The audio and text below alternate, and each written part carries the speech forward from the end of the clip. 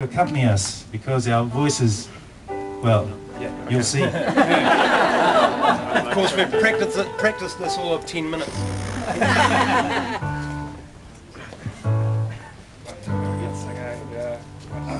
Now, I should just briefly explain the song. It's a very iconic, very old song, and it tells the story of two star-crossed lovers in the tourist town of Rotorua, in the middle of New Zealand, and you'll all have to visit Rotorua as well to see where this story, true story, took place.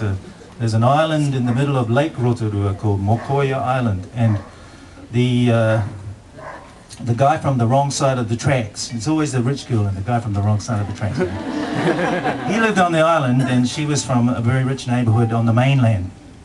And of course their parents forbade them to be together, and of course she ignored her parents, and every night she would swim out to the island. He couldn't swim.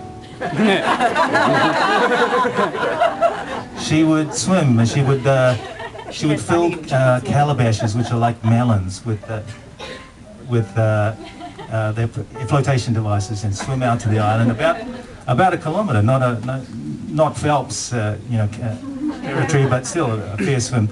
And they would meet secretly, and eventually, I mean, we always romanticise these things, and it ended badly, and she was sent off to private school on the East Coast somewhere. But it's a beautiful song, and we're going to try and sing it for you now.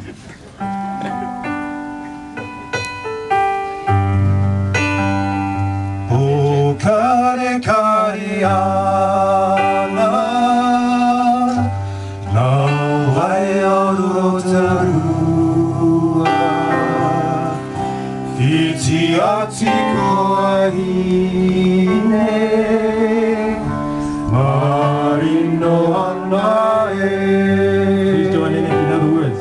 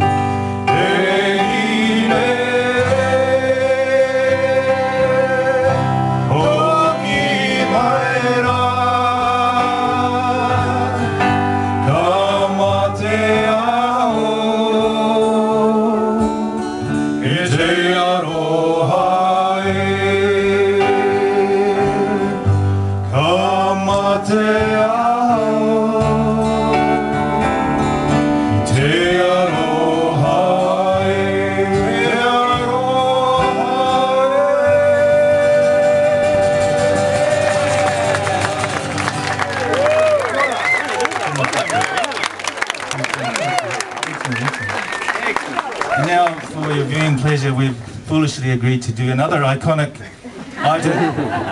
Are you still interested?